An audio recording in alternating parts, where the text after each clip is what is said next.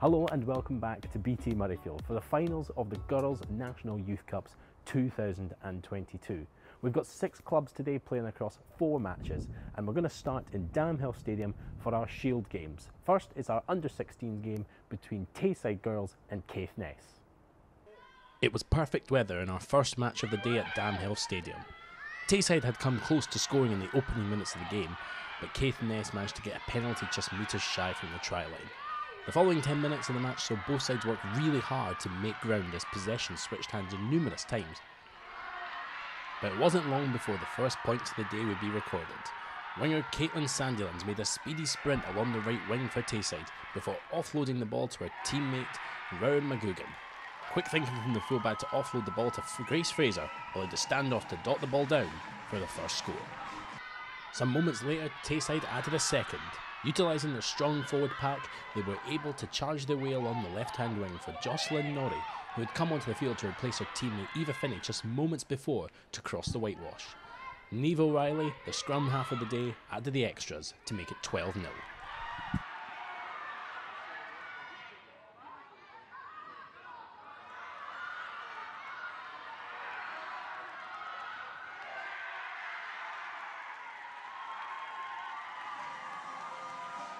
Tayside's third came courtesy of Rowan McGugan, who stormed away through the Caithness defence for her first score of the day.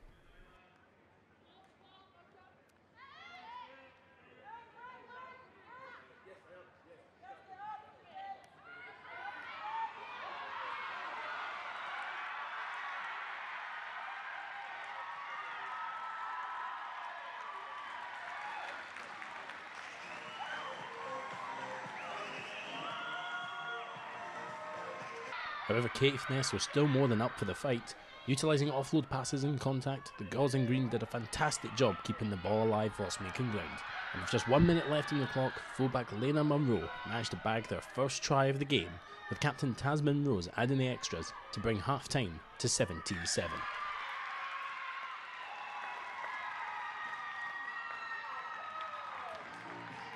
The opening 10 minutes once again saw both teams enjoy strong phases of attack, but it was Tayside who would restart the scoring. Rowan McGugan got her second try of the day as she crossed the line to make it 22-7.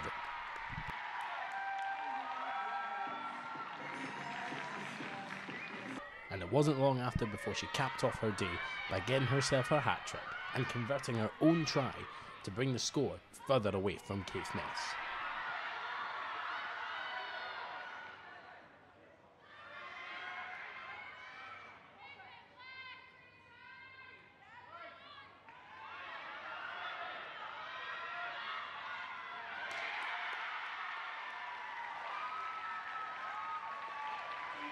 Caithness were eager to respond and did so with just 7 minutes left on the clock. After referee Gordon Glashan awarded Caithness a penalty on Tayside's 10-metre line, a quick tap and go with Tasman Rosie found a gap in the Tayside defence to dive across the line.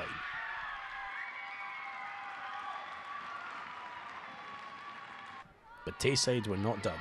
Despite Caithness's best efforts to defend their try line, Morag Strang extended Tayside's lead with their 6th try of the game.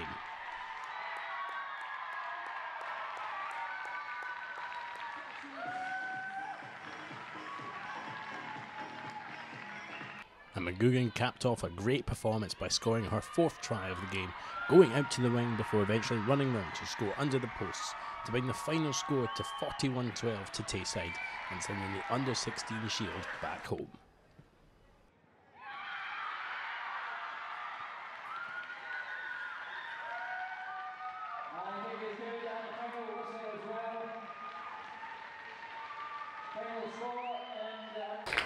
It's fantastic to see girls at that age develop and grow at rugby, and to have some equality with boys rugby as well has been really important. And you can see from them combining with other teams in Tayside, it's fantastic how they've just come together so easily.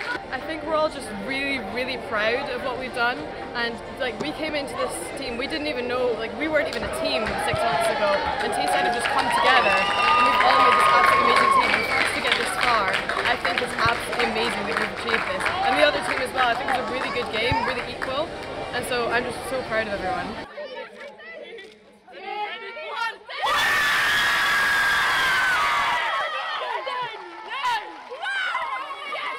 Congratulations to Tayside girls. Caithness, however, did have another opportunity at silverware as they took part in the Under-18 Shield, also in Damhill Stadium, where they took on Dundee Rugby. In our second battle of the North versus the Midlands, Dundee took a quick lead in the 5th minute when their scrum on a Caithness 5-metre line allowed their number 8, Sam Taganakuru, to place down.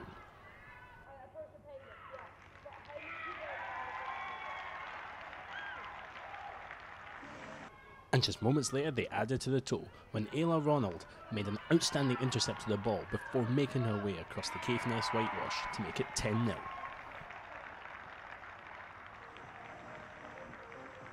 Despite lots of admirable defensive effort, just ahead of half-time Dundee found their 3rd try. Sam Taganaguru got her 2nd just under the post to make an easy conversion for the kicker. Libby Smith added the extras.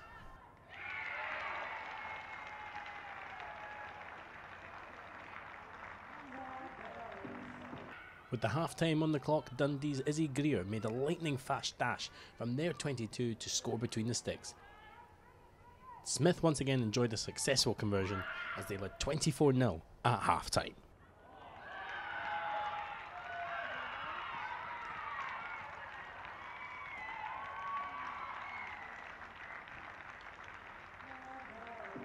Much like their under-16 counterparts, Caithness were far from down and out as they eagerly looked to make a comeback. And they did! Shannon Pastotti found a gap between Dundee's defence and got the ball over the line for their first 2 points of the match. And it was time for another. Some 10 minutes later, Pastotti was back again across the whitewash for another Caithness try, which also went on to convert, narrowing the gap between the two sides to just 12 points.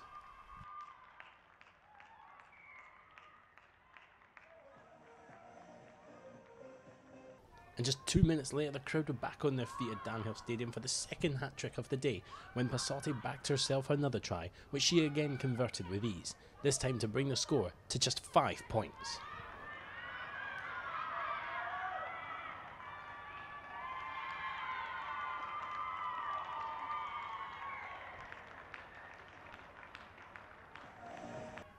And Dundee were now really under pressure for the win, and they were eager to extend their lead. Strong teamwork from the Angus side saw them back in their opposition 22, and soon Isla Ronald was making her way towards the try line to score her 2nd of the match. Smith's conversion pulled Dundee ahead to 31-19.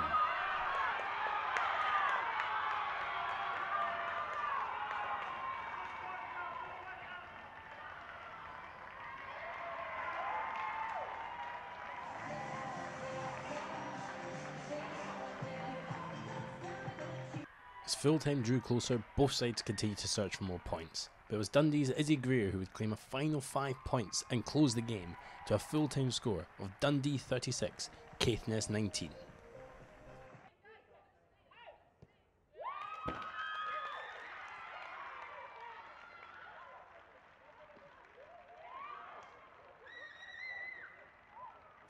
That's absolutely fantastic.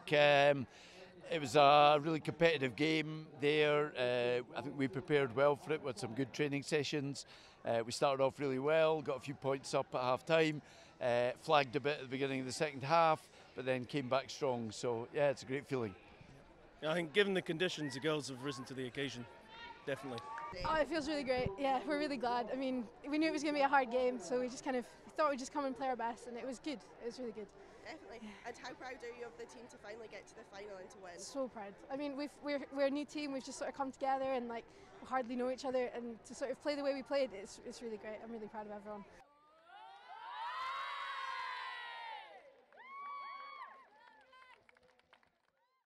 So congratulations to our winners of the Shields, Dundee and Tayside. Unfortunate for Caithness. We're now going to turn our attention to the matches that took place out here inside the bowl, as we look at our Under-16s Cup, where Stirling County made their first appearance of the day as they took on East Lothian girls.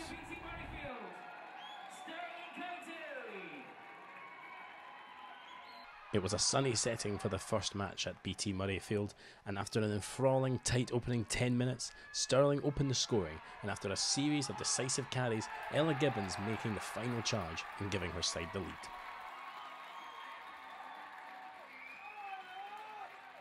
And Stirling had a second in the 18th minute Electric thinking from Charlotte Heath as Stirling were awarded a penalty 5 metres out, which saw a tap and go before reaching the line before East Lothian could even react.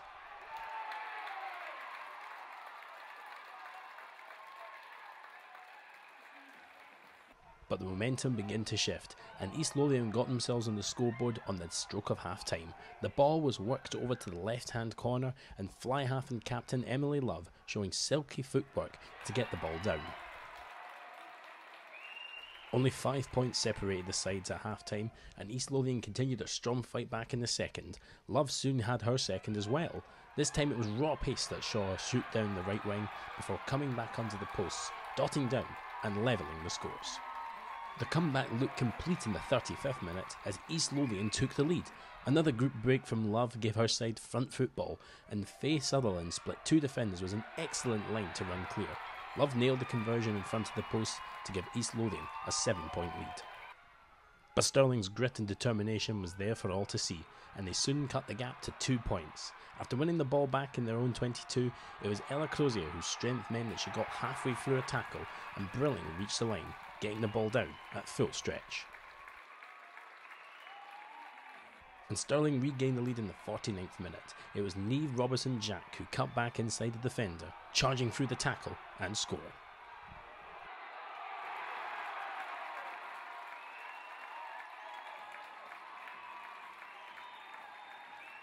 That lead was extended in the 53rd minute, as Ella Gibbons' speed and power was on show again as she flew through a gap in the defence and ran over from 15 metres out.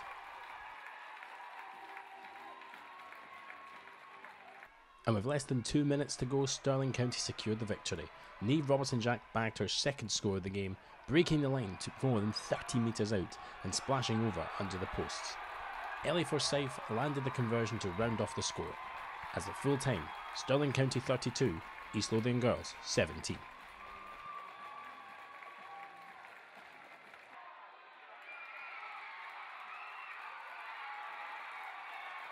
Let's have the final score in the under-16 girls final. Stirling County 32, East Lothian 7. It's just absolutely amazing. These are a fantastic group of girls to coach. We've worked so hard this season. We've had some, difficult games. We've had some defeats. The way they've come back, the way they've improved, it's just been absolutely amazing to make it here today. And then the result just tops it off. Just amazing. I can't even speak. It's just brilliant that we've gone so far. I can't.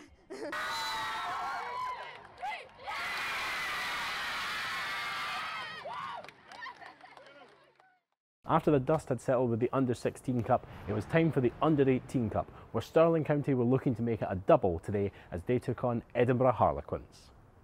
It took Stirling less than a minute opening the scoring as Nicole Flynn found space on the left and was rapid in her pursuit of the line, putting it down under the posts.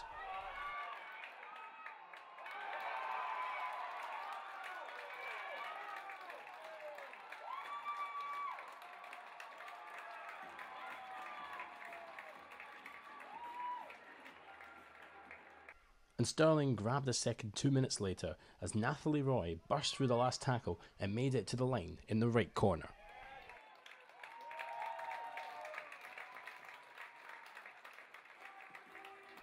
Edinburgh Harlequins managed to find a foothold in the game, and they scored in the left corner in the 15th minute when Skye Fimster found her way to the line with great footwork for their first points of the game.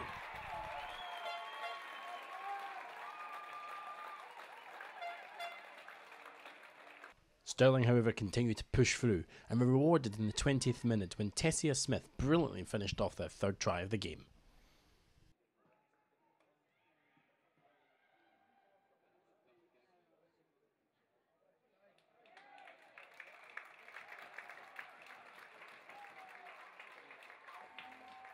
A fourth try followed not long after, with number 8 Maya MacDonald producing a beautiful sidestep on her way to scoring in the left corner.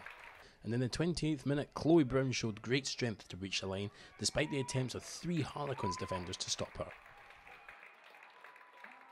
The Stirling back 3 soon all had a try to their name, as captain Hannah Walker finished off a lovely backs move in the right hand corner on the brink of half time.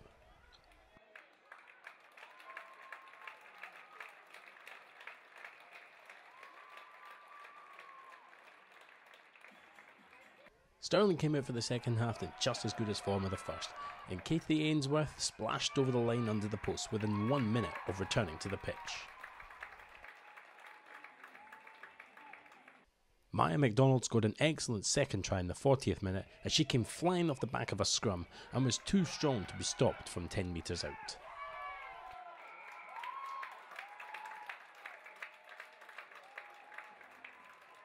Stirling were relentless in their pursuit of the win, and Jessica Orr-Ewing found a fantastic score in the left-hand corner in the 48th minute, using her footwork to take the advantage of a small gap.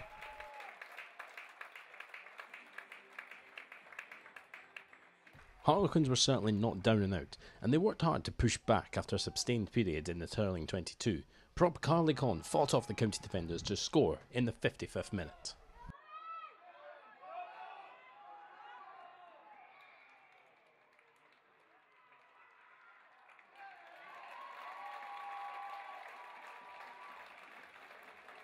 But Stirling hit straight back, and Walker scored a fantastic second try, showing lightning pace down the right hand side before stepping inside and finishing under the sticks.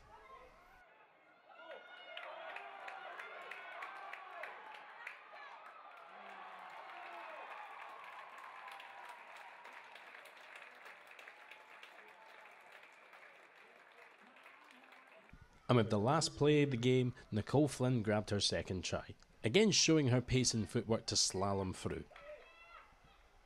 It was a valiant performance from Quins, full of grit, determination, but Stirling proved to be the stronger side today as they leave BT Murrayfield with the Under-18 Cup.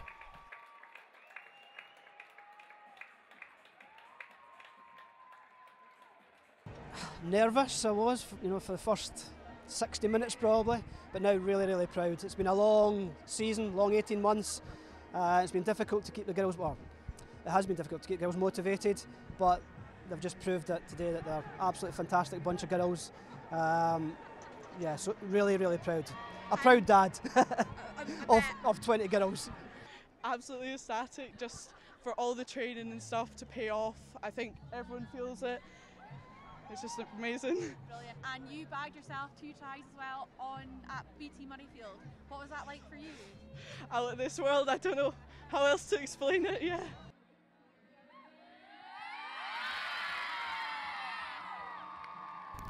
So congratulations to our winners on what has been a fantastic display of rugby here at BT Murrayfield. Don't forget that we have the highlights of the Boys National Youth Cup finals coming up very shortly. Be sure to look out for that, and we hope to see you then. Thank you for watching.